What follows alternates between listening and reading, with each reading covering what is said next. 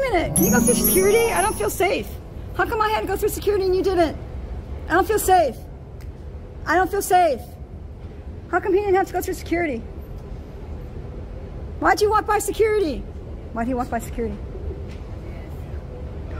Are you telling me that his badge is magical and that prevents him from having a gun or a knife or something that can hurt or poke me? Is that what it is?